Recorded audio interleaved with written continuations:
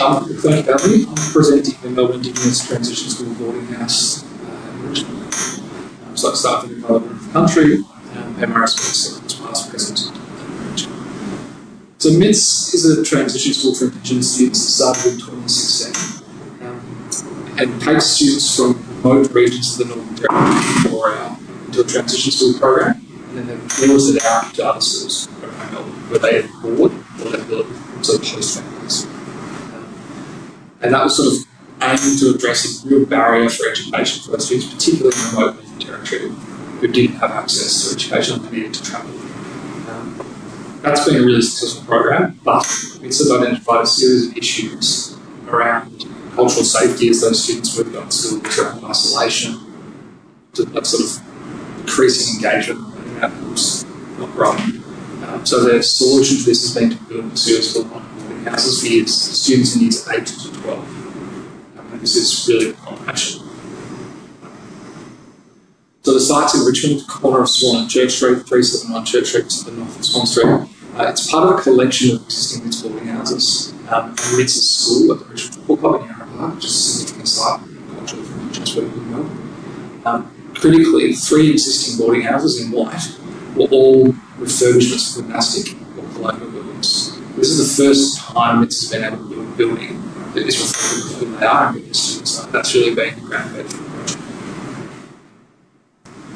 The brief is to provide a home for 40 students, along with administration staff, and meeting and gathering spaces that support community engagement, and a kitchen and dining facilities for up to 100 students above and beyond the 40 who are living there, that bring together a collection of MITS students like Richmond. So from a design perspective, it was important that the building was in dialogue between the place and country that it sits on and the diversity of the students who come from all around the country. So to explore this sort of drawing, we worked with the Cultural Heritage team to look at significant sites around the site and try and draw the building into a dialogue and discussion with those sites. Particularly important is Yarra Park, where MITS school is. It's also a significant place of Indigenous cultural heritage. There's a series of scarred trees in yellow, there's remnants of landscape. And that was a really strong driver for us from a design perspective. Of how can we connect the design back to those remnants of landscape? And build a new history for the MITS students here in Melbourne at the same time. So to do this, there are 3 key design strategies. The first is to set the building within a reclaimed native landscape to connect students to country and to the broader context of the area. The second is to have a street-facing statement of who MITS are. That would house the administration facilities. And that's also 2 stories in scale, set back from the street to provide the sort of landscape buffer and celebrate native landscape, but to sit within the context of the sort of adjoining terrace houses. And finally, place sort of a boarding house or a harder working boarding house to the rear of the site across 3 levels. That would connect back out to the north and south into sort of courtyards, and on top of the street-facing building to the west with a roof terrace. This is the ground floor planning with the administration facilities also in the boarding house here, and the boarding house at the back with these landscape spaces to the side. So, beyond how the building is sited, how should a project like this express the values of who MITS are, what their aspirations are, and who their students are? And that question was a really key part of the design process. So, we envisaged the facades as sort of a canvas for cultural exchange and for celebrating those students. So to do this, we worked with staff member Lorraine Wright, who did this custom artwork for the project. It's called The First Bees, a Dreamtime story of transformation where men's spirits turn into bees, as analogous to the students growing from young boys and girls. That's a detail of the artwork, and then we realised there's a screen that wraps the facade, particularly the west-facing component. It's a sort of tells the story as a landmark statement for MITS. It's the full sort of west elevation along Church Street. There are some operable components to that you will see later. Internally, there's this aim to create a sort of sense of calm and welcome, a refuge for students and for visitors, parents, away from the hustle and bustle of Richmond. So that's sort of getting the foyer spaces and continuing through the interiors with really robust materials. It's still a boarding house there, young boys and girls, and it needs to be really robust. And internal materials and external materials blend to sort of seamlessly try and support both the robustness but the connection to outside.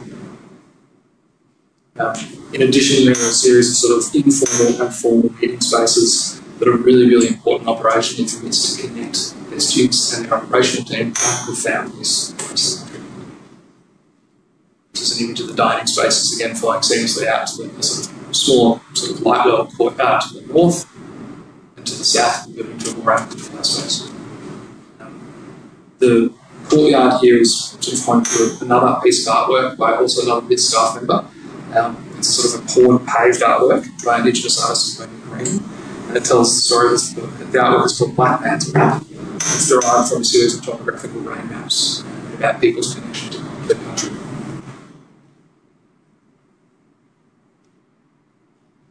Level 1 and Level 2 are sort of relatively similar in plan. They include a number of dorm rooms, but also a series of social spaces, study spaces, lounge spaces. This idea of the building not just being a place to live and sleep in, but it's sort of a place for cultural exchange to bring students together, not just in this facility, but across the various facilities.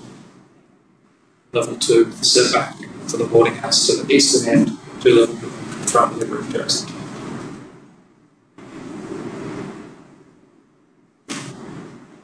Importantly, there's this sort of continuity of storytelling through the interiors as well. Celebration of the people who are occupying spaces. Design elements draw from each of the 6 regions where MITS students come from. That's through fabrics, lighting, wallpaper, artwork, a variety of wayfinding and graphics, serious other things. And importantly, that's about connecting students to their home life. So, designed and built through COVID, the project is really made possible by the collaboration between all parties. That's sort of guided by MITS vision. That's really a driving factor for the project here. Head contractor Kane, all subcontractors, material suppliers, consultants. It's an amazing operating team, probably not particularly repeatable, but a phenomenal buy-in from everyone to deliver an outcome. But a huge degree of cost escalation, subject to ongoing value management before tender, at tender, construction, and collaboration has been really a hallmark of the success of the project. But sort of to close, I think, unlike anything we've certainly worked on, maybe we'll again, but there's really 2 really significant things that this project does. Firstly, it created a more connected MITS community, particularly in the context of occupation of colonial site, opportunity to build a brand new building that says who you are. It's a hub for those students in a safe space that fosters a sense of belonging and community. And the space is specifically tailored to their needs rather than sort of jammed into existing buildings to make things work. Also, the buildings are I think also that the building has allowed MITS and their students to connect with the most important people to those students, which is their families. And that's sort of more than just technology and meeting rooms. It's about how it feels. The client feels a little bit better about it than I do, so I might leave that.